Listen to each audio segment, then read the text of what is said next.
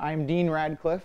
I go by Deanius in the Slack chat room, and Deanius Dev on Twitter, because someone else took Deanius, I suppose. My company is Deanius Solutions, and I'm going to talk about juggling async in JavaScript. This is going to recycle a little bit of content that was about promises, but I got tired of talking only about promises versus callback. And the fact is, there's been so many new kinds of async that have come up that I thought instead of going like depth first into promises and stuff, I thought I would do a whirlwind tour of all the other options that you got.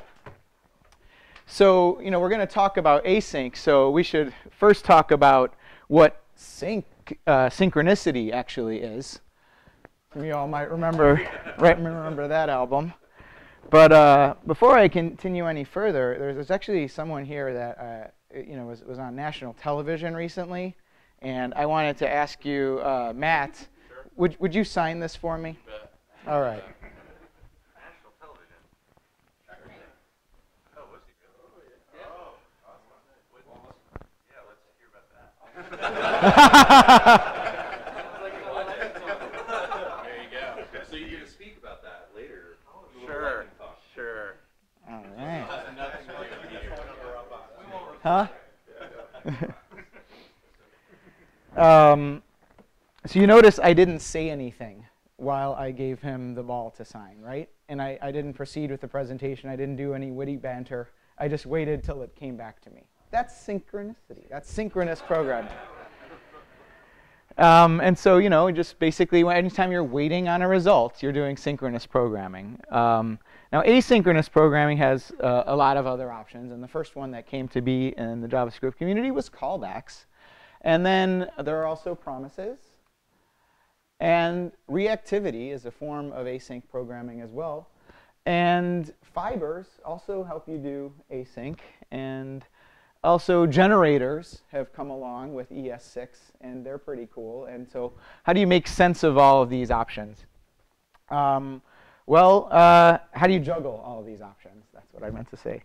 And basically, that's what I want to explain using juggling as the metaphor, right? Because very often, you want to be doing something, but your hand is tied, right? So in order for me to do something else with my right hand, so here I'm doing this with my right hand.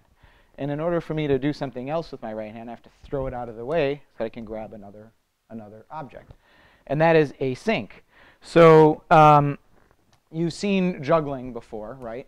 And things happen so fast that you think that there's a lot of things going on at once. But if I slow this down a little bit, you see there's basically one operation going on, and then you're just switching back and forth between operations. So this is what the V8 engine that runs in Node and that runs in your browser does. It actually just alternates tasks, but does so rapidly so that it's smooth. So this contrasts with the idea of one thread of execution is going, switching between things, and then the other thing is just independently going around for the ride or doing something completely nutsy like that. Now that's multi-threaded programming, and we're not talking about